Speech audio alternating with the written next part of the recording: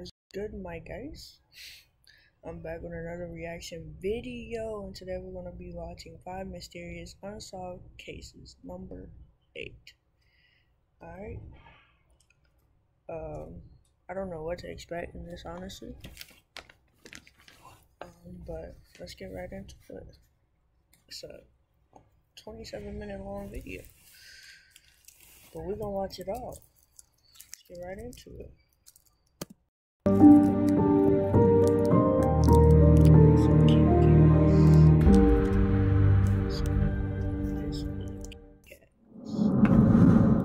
Five Mysterious Unsolved Cases, number 8.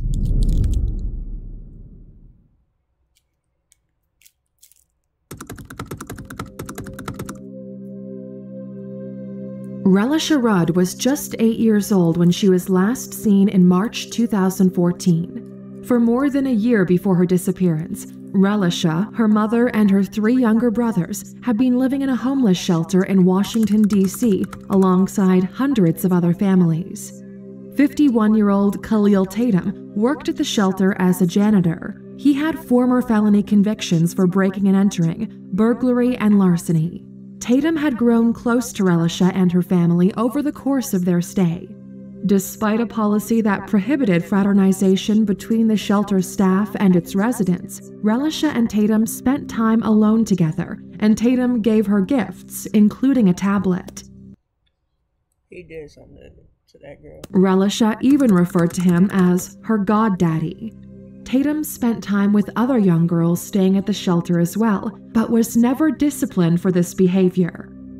Toward the end of February 2014, Relisha's mother, Shamika Young, placed her into Tatum's care, allowing her daughter to leave the shelter and stay with him. Young was reportedly unhappy with the conditions at the shelter and may have been trying to give Relisha a better life.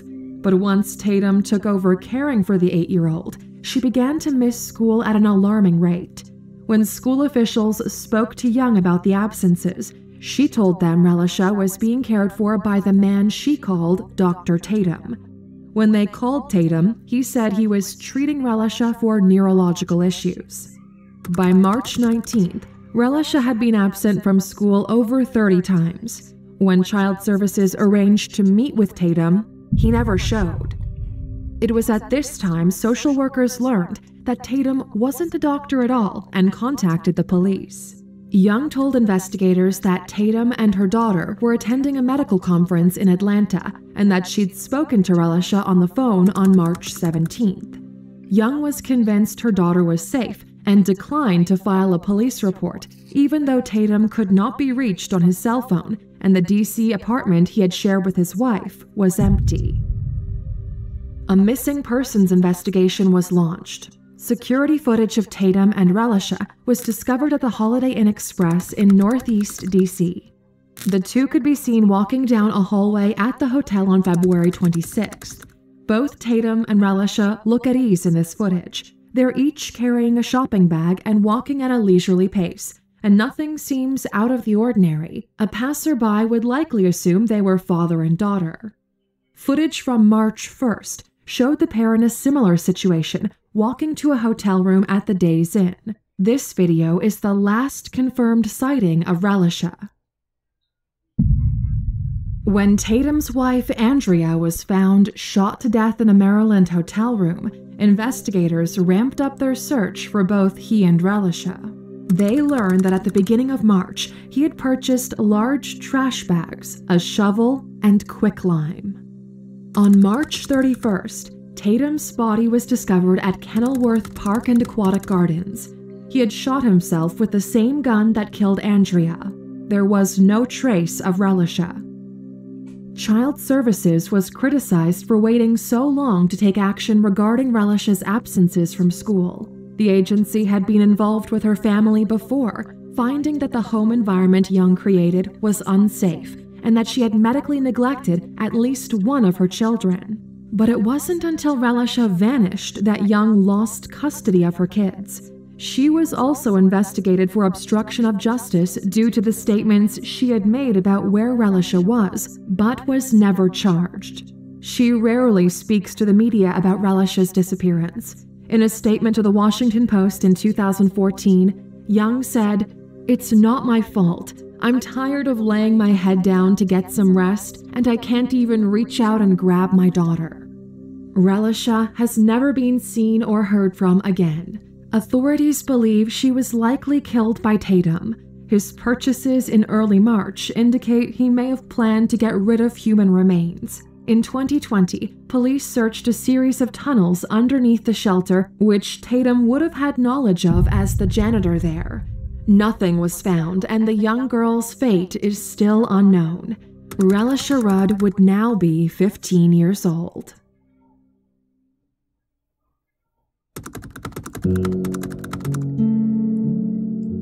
Belgian backpacker Theo Ayez began his solo travels in Australia in late 2018. Nearly a year later, he disappeared a week before his flight back to Belgium.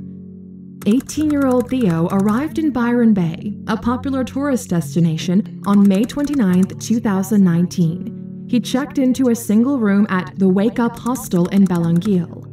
It was the final leg of his trip. He planned to spend a few days in Byron Bay before taking a bus to Sydney and flying home.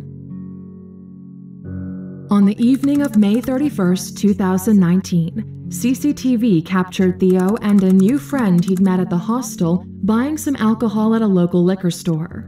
The footage indicates nothing out of the ordinary in Theo's behavior. The pair went back to the hostel, and later in the evening, Theo visited a bar called Cheeky Monkeys, located about a 20-minute walk from the hostel. Around 11 p.m., he left. It's unclear whether he was overly intoxicated, but witnesses have stated he was not drunk that night. CCTV footage of Theo leaving the bar provides the last known images of him before his disappearance.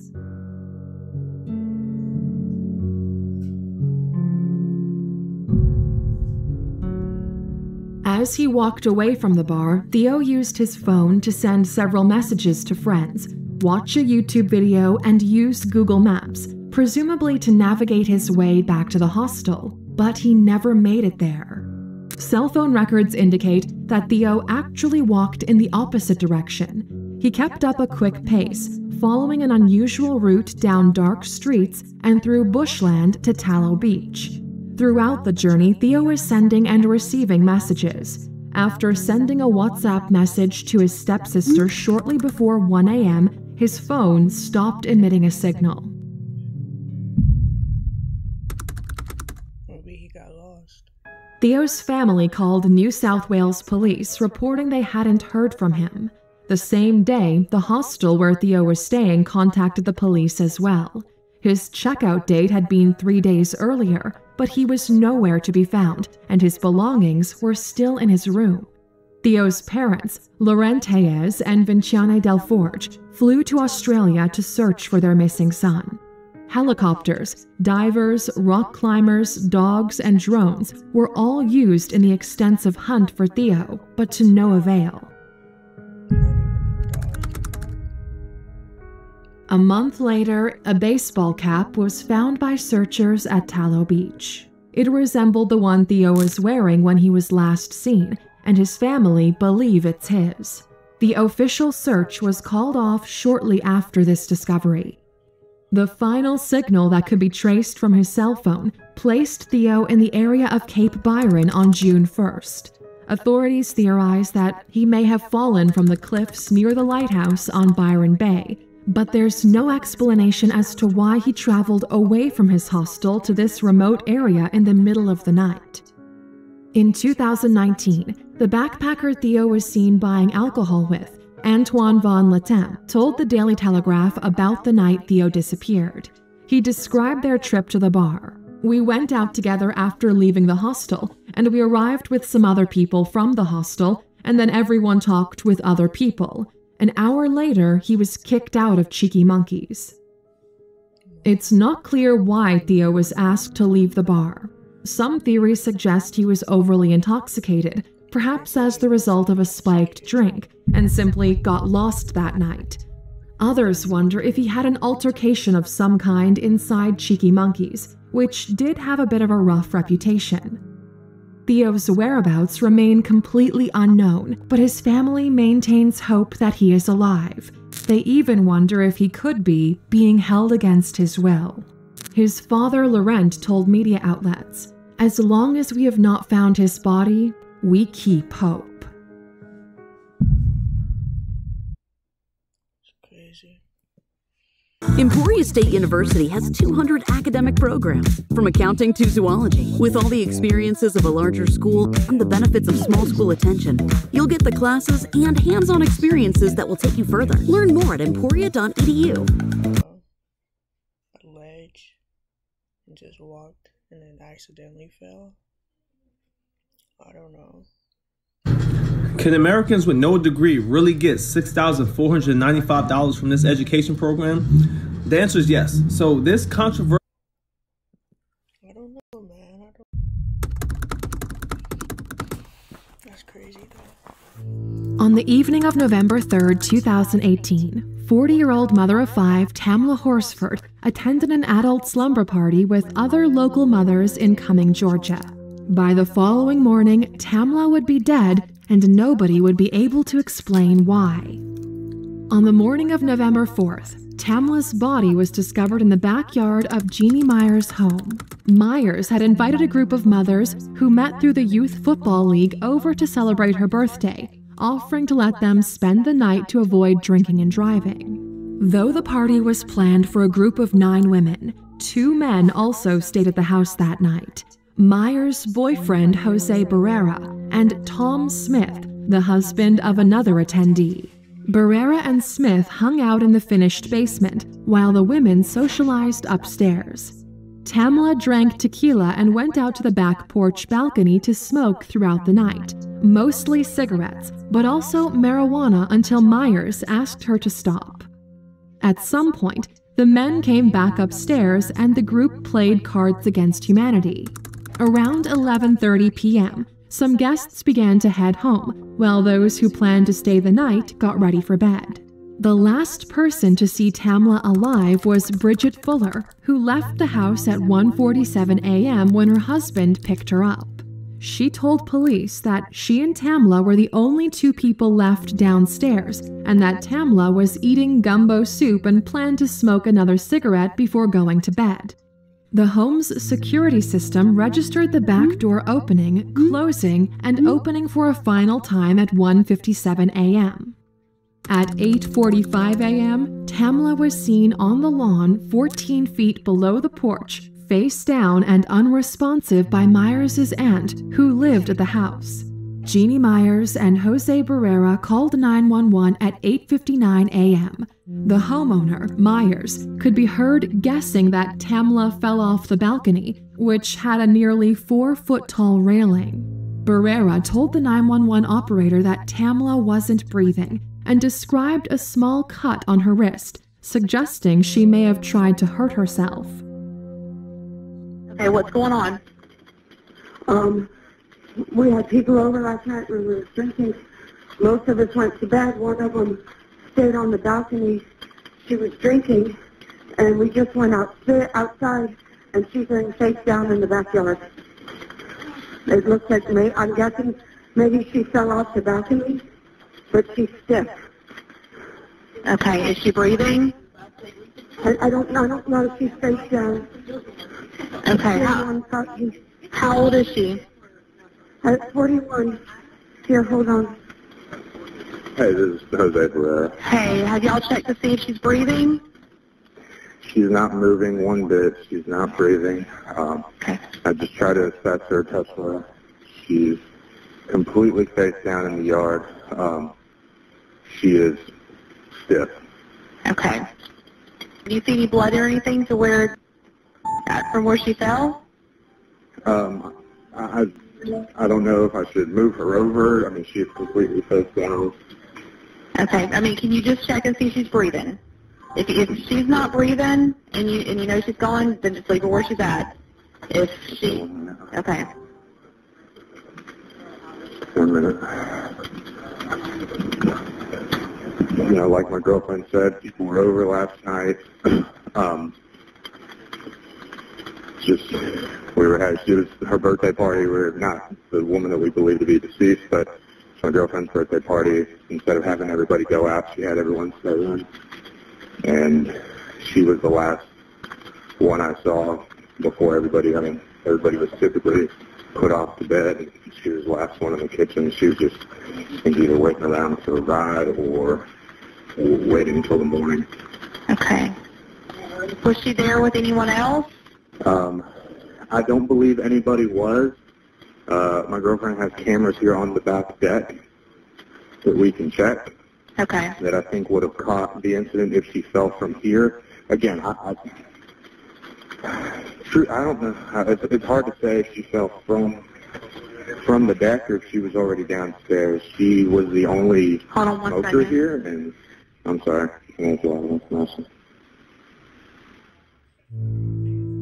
Barrera mentioned on the call that the house had security cameras and were pointed at the backyard, but they were later found to have dead batteries. The Forsyth County Sheriff's Office reported multiple blunt force injuries in Tamla's autopsy. Noting a high blood alcohol level in her system, investigators agreed she had probably accidentally fallen off the balcony to her death. The other partygoers reported going to bed before Tamla. Tamla's friends and family were suspicious of the story. Whatever had happened to her, it seemed she had been alone. The family asked for an independent autopsy from the Georgia Bureau of Investigations. This autopsy found that Tamla had suffered more severe injuries than might be expected from an accidental fall. In addition to blunt force trauma to her head, neck, and torso, she also had cuts on her face, hand, and legs, and a laceration to her heart's right ventricle. Her right wrist was dislocated, her neck was broken, and there were 4 types of hemorrhages in her skull and brain. A blood alcohol level of 0.238 was found in the GBI's toxicology report, in addition to traces of an anxiety drug and THC.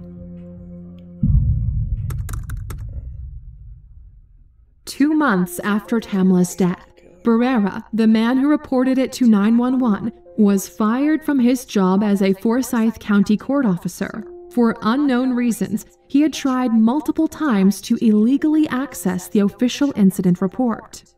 Despite the unusual circumstances, Tamla's death was ruled an accident, and the case was closed on February 20th, 2019. The Horsford family hired attorney Ralph Fernandez to continue looking into Tamla's death. On June 5, 2020, Fernandez informed Tamla's husband, Leander, that his team's findings suggested the incident had not been an accident, but a homicide. Tamla's injuries indicated she could have been involved in a struggle, and the investigation had left much to be desired. The scene had been poorly preserved. Autopsy photos were never released to Fernandez and were possibly not taken at all, and witness statements that conflicted with one another had not been followed up on. A week later, Forsyth County Sheriff Ron Freeman asked the GBI to reopen the case. The agency agreed but did not provide a timeline for their investigation. Over 2 years later, it is still unclear whether Tamla Horsford died as a result of a terrible accident or something more sinister. Scratches, cuts on her arm. Her neck was broken. On Thursday, December 7th, 2000, 22-year-old Trevor Dealey vanished after attending his office Christmas party in Dublin, Ireland. Trevor had worked for Bank of Ireland Asset Management for about a year and had recently returned from a vacation in Alaska at the time of his disappearance. The party took place at various locations throughout the night, beginning at a bar called Copperface Jack's, moving to the Hilton Hotel and landing at nightclub Buck Whaley's.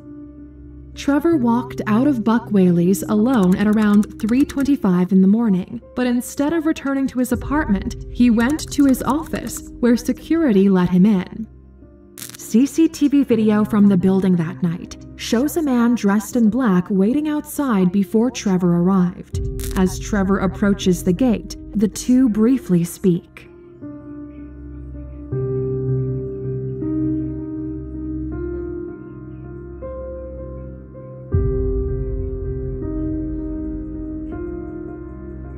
While inside the office, Trevor checked his email, gathered some things he needed for the next day's shift, and spoke to Carl Pender, a colleague who was working the night shift. Trevor left the building at 4:03 carrying an umbrella. The man in black was no longer outside. Trevor called a friend as he walked toward his home and left a voicemail the friend described as normal. This was the last time anyone heard from him. Trevor was not reported missing until the following Monday. His absence at work was written off because of the party the night before, and his roommates were out of town over the weekend. Once it was clear Trevor was unaccounted for, his family and friends circulated thousands of leaflets, hung posters throughout Dublin, and went door to door asking for information. Investigators discovered that at 4:14 on the morning he went missing, Trevor appeared on CCTV on the corner of Bagot Street Bridge and Haddington Road, still walking in the direction of his apartment. This is the last known footage of Trevor Deely. The footage also shows a man in black passing through the area only 30 seconds behind him. Investigators believe this is the same man who spoke to him outside of the bank.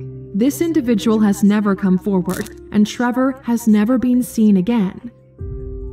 Was the man in black a stranger? Was he waiting outside the bank for Trevor specifically? Was he the same person seen following behind in the final footage?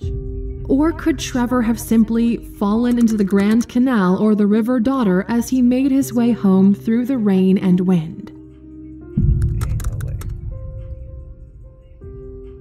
A new investigation into Trevor's disappearance was launched in December 2016, with a €100,000 reward offered for information.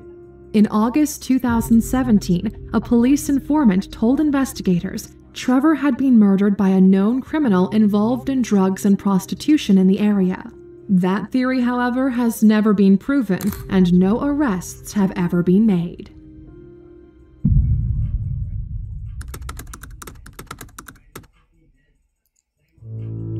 On September 22, 2019, the naked body of 15-year-old Chan Yin Lam was found floating in the sea off Yau Tong, Hong Kong. A preliminary autopsy found no lacerations, contusions, or sign of any other assault. Investigators suspected Chan's death was a suicide, and her body was quickly cremated. But the incident would soon become the center of a conspiracy theory-fueled mystery. On the afternoon of September 19th, Chan separated from a group of friends at Mei Fu Station in the Lai Chi Kok area of Hong Kong. She sent a final message on her phone telling some friends she intended to return home, then seemed to vanish into thin air. Chan's family reported her disappearance to police 2 days later. Her phone and some stationery were found on the ground in Tu Keng Leng railway station. Surveillance footage was soon located that had captured her movements. Chan had left the campus of the youth college at the vocational training school where she was taking classes and walked barefoot in the direction of the nearby waterfront. After Chan's body was recovered, social media theories emerged alleging that she had been murdered by government officials for supporting and participating in the 2019 Hong Kong protests. The protests were demonstrations against a bill that would have allowed extradition of Hong Kong residents to face the legal systems of mainland China and other jurisdictions. Chan had reportedly handed out protest leaflets on one occasion, and friends of hers confirmed that she had attended demonstrations. Internet sleuths began theorizing that police officers had assaulted Chan and thrown her body into the sea. Chan's mother stated she believed her daughter committed suicide and may have even been suffering from psychosis. Chan had reportedly told her mother that she heard voices. She had also been struggling in her relationship with her boyfriend, who was in jail. In early August, Chan was captured on video in a train station, appearing extremely distraught, allegedly because of an issue relating to her boyfriend. Surrounded by concerned strangers and eventually police officers, she's crying and yelling as she sits on the floor of the station. 遮面，佢隨時可以拉我藏有非法武器喺度。你而家手機都可以話有攻擊性嘅。我覺得要爬埋啲嘢。Reportedly, as a result of her protest participation, Chan had been sent to a juvenile detention center on August 12, 2019, and had stayed there until September 11th. While there, she was charged with property damage after tearing apart some papers.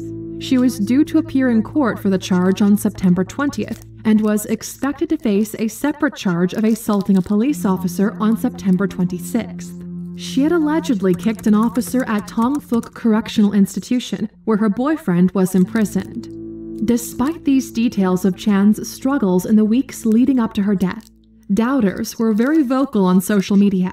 Students at Chan's school demanded the release of CCTV footage from the day she was last seen alive.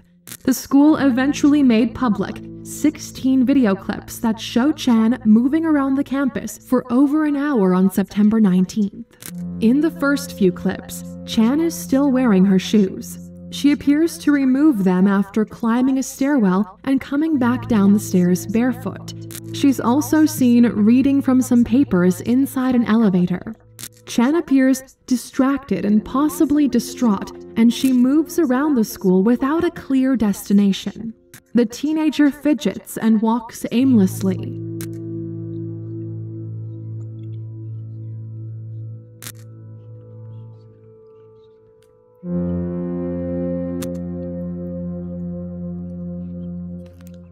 On 3 separate occasions, she pushes the call button for an elevator and wanders off before it arrives.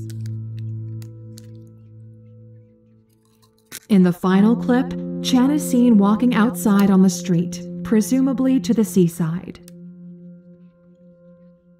Some have suggested that the girl in the CCTV footage is not Chan, but an imposter or actress participating in a cover-up of her murder.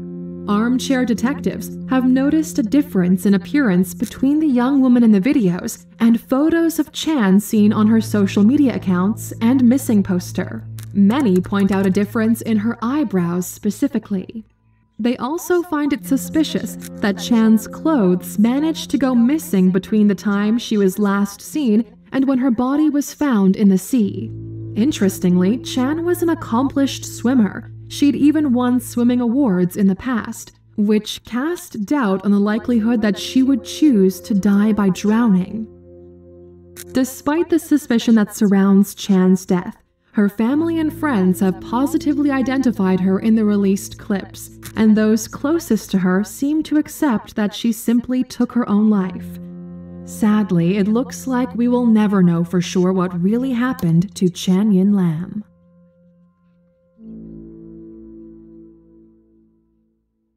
Which of these unsolved cases did you find the most mysterious? Do you have theories of your own about what really happened to any of these people? I don't know, man. I don't know. Tell me what y'all think down below, y'all. I don't know. What do y'all think happened to each of these people? But make sure y'all stay safe out there, bro. Hit the like button, subscribe, join the gang, y'all. Let's get to 1,000 subscribers. My birthday coming up, y'all. April 1st. Well, first my brother birthday coming up. His is March 28th. My little brother, and then mine is April 1st. Then my older brother is April 11th. And then we're all Aries, except for my sister. She's a Libra. Her birthday in October 7th. Most of my family are fire signs. I don't even know why I just changed the topic like that. Hit the subscribe button. Like the video if y'all liked it. Hopefully y'all watched the whole thing. Let's get these watch time hours up. Alright. Without further ado, I'm gonna get up out of here and I'll catch y'all next video. Peace.